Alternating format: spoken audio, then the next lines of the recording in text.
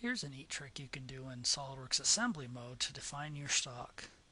On this example, I'll go to my CAMWorks feature tree and run my automatic feature recognition. It'll come back and and recognize this thread feature. I'm going to go to the parameters and actually change it to a thread milling and go out here and make sure I have the right threading tool selected.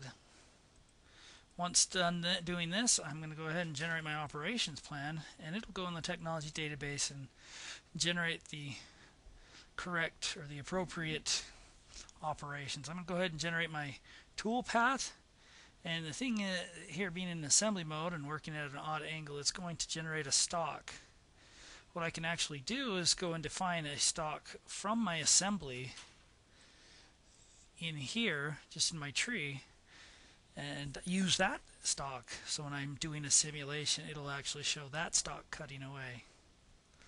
Once I have that defined, I can go ahead and run my simulation to show the material being moved. I'm going to zoom out here to a different view and go ahead and simulate my tool path.